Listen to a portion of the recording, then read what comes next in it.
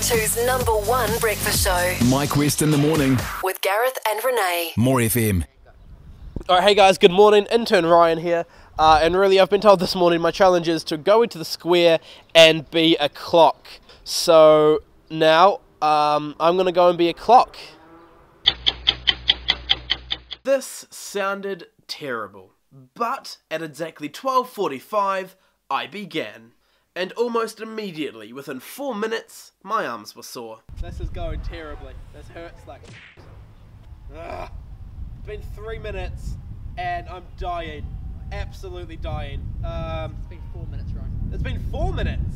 Oh, how about that? That's good. So I roped in the help of some locals walking past. Yeah. So there's two? It's like I'm doing YMCA. There you go. So I have to do it for an hour. Of course. It's going, my arms hurt. I've been here for like 4 minutes and they're dying. This is like a boot camp. Just I was walking past. It really is. Quiet stroll. We need some more people to tag in. Hi sir, would you like to be a clock for a minute? Taking in. Excellent, thanks sir. Pleasure. Awesome. Enjoy your day. Thank you, Alan. Have a good day. Bye-bye. With the help of the community, I managed to waste a whole 10 minutes, which means I only had 46 minutes to go. It's 1:45, and I'm a clock.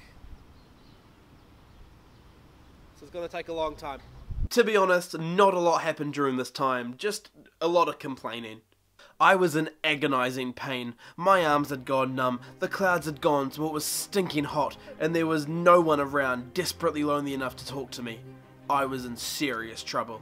Until, from the distance of the footpath outside Bethany's, I could see hope emerging. My struggles were no more. My heroes had arrived.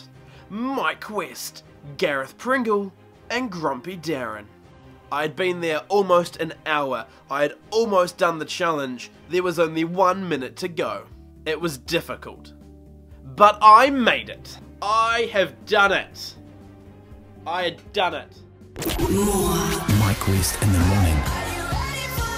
More. Mike West in the morning. More FM.